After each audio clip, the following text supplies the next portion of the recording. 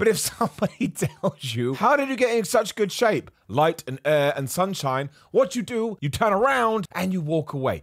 You don't even engage. If someone came up to you and said, I think I'm a wombat that has evolved into a human. Simon Miller, the bald a-hole here, and this is the worst article about fitness or eating healthy or diets that I've ever read. Amazingly too, this video is sponsored by Let's Get Checked, and Let's Get Checked makes it really easy to get professional health testing without you having to go and visit a healthcare provider. You simply choose your test online and it will be delivered to you in discreet packaging. You do your sample, you send it back to the laboratory, and you will get confidential results available from your secure online account within 2 to 5 days. These results also get looked over by a physician, and the nurse may even call you after the fact to discuss other medication you can take. And really, this is just about getting your blood work done to see where you're at, to see what's going on, and in the purposes of this channel, to see what your testosterone levels are, because that's what you want to know. I have done it before, many other people have done before. It doesn't tie into anything else that you may or may not be taking. It's just a good way to know that you're functioning properly, that you're healthy, and to see where you're at right now. I bet you're like me and you've watched a ton of YouTube videos. You're like, oh my gosh, what's this guy's blood work? Well, now you can find out for yourself. Let's Get Checked laboratories are CLIA approved and CAP accredited, which is the highest ranking levels of accreditation, and lets you avoid uncomfortable office visits by providing you with access to home testing and professional medical consultations without ever having to leave your home. Even better still, if you use the link in my description below and the code Simon, you will get 30% off your order no matter what the test. So go and check out Let's Get Checked, and within a few days you can know what's happening inside of you, and I think that sounds pretty damn good. Now, it does come from the New York Post. Now, as far as I'm aware, it's not a satirical site, it's not like The Onion, it is just a regular news source that you can check out, and it's from a few years ago, January 19th, 2017, written by Joshua Rhett Miller, repping the Miller name, and I shall just read the headline to you, and all of a sudden you will see what's about to happen. Breatharian no-food diet claims are a bunch of hot air, experts say. And my first point to you will be, did we really have to go and ask an expert? But the claims of a breatharian couple who say they've survived for nearly a decade on little more than air and sunlight are tough to swallow, according to experts interviewed by the Post. So let's just go through that opening paragraph one more time. The claims of a breatharian couple who say they have survived on air and sunlight.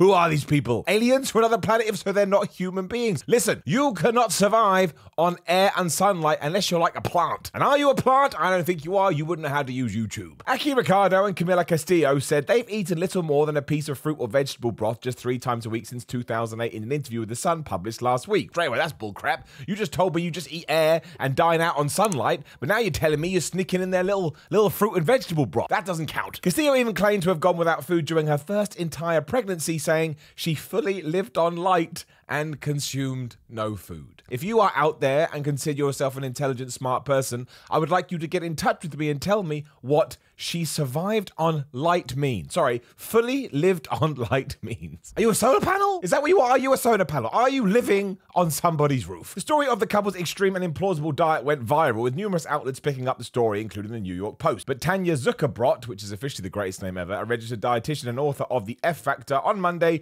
threw doubt on the couple's claims, saying they belly everything we know about autonomy and the role that food plays, particularly during pregnancy. I understand if something goes viral and you are a dietitian or whatever, you think, oh, I can jump on this and try and get my 5 minutes of fame, which is important, especially in 2021 when you can drive traffic to your website or drive traffic to your business. But if somebody tells you, how did you get in such good shape? Light and air and sunshine. What you do, you turn around and you walk away. You don't even engage. If someone came up to you and said, I think I'm a wombat that has evolved into a human, and tomorrow I'm going to turn into a dog, you won't go, well, that sounds implausible, you leave. It is possible to survive up to 21 days without food due to glycogen and fat reserves in our bodies. That is true, or more or less. It's going to depend on the individual as always. But the maximum time anybody could live without water is 7 days. That drops to even less in extremely hot environments. It's a faulty premise that they could survive off the sun, Zuckerbrot told the Post in response to the claims. If you don't provide your body with caloric intake, your body will begin to break down. I can't believe this is a real article that you can read. I cannot believe this is an interaction that had happened. What is going on? How are you today? Flubble sticks. That makes as much sense That's what's going on here. Any diet without protein would ultimately lead to conditions like osteoporosis and ultimately death. You wouldn't have muscle mass and you would waste away. It doesn't make sense. It defies all common knowledge of what our bodies need to survive. People would starve to death. You can't live. No. However, there's always meaning behind my madness. It actually does get quite interesting when you get to halfway through the article when it said, ask how such a preposterous claim could be believed. Zuckerbrot said people are always looking for the latest and craziest diet fad,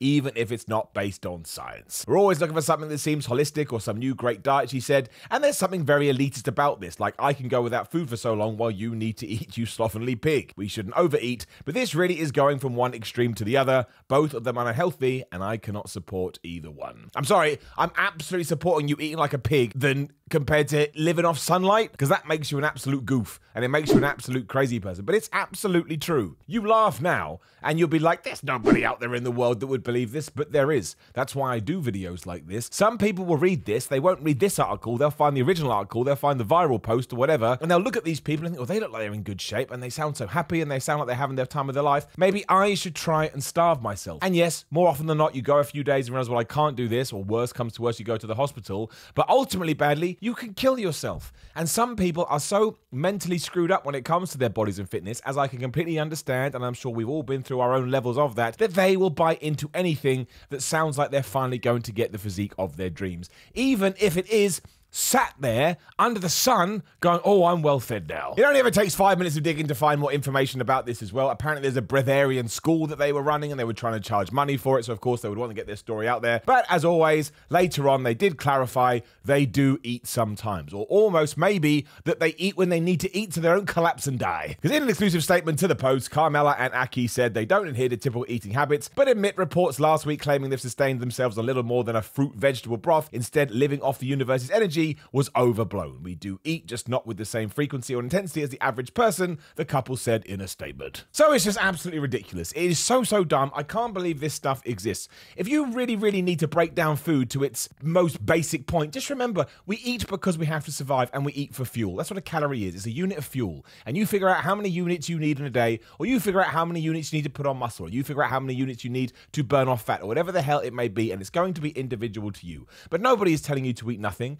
Nobody is telling you to eat some weird vegetable fruit broth, and nobody is telling you that you are foliage. You're a plant, or you're a piece of grass, or whatever the hell it may be. This kind of stuff blows my brain. This is why people don't have a clue when it comes to macros. I was talking to somebody the other day that just got into fitness. They are my age, they're in their 30s, and they had no idea what a macronutrient was. Absolutely nothing. And we all go, well, how can you not know what macros are? Because nobody's taught them, and nobody's educated them. And when they go to Google and probably start to research this stuff, they learn about the Breatharian diet, where they're told just to breathe and live. It is absolutely ridiculous. It is absolutely stupid. And as you can probably tell, it really pisses me off. Also, eating disorders are a really real thing. And if you have one to the point you're not eating anything to begin with, and then once more you find an article like that, it's just going to justify all the bad habits you already have. And those bad habits should be being sorted out by a friend, a family member, a medical professional, because it is a disease. Mental health is a disease, just like breaking your leg or breaking your arm. Right?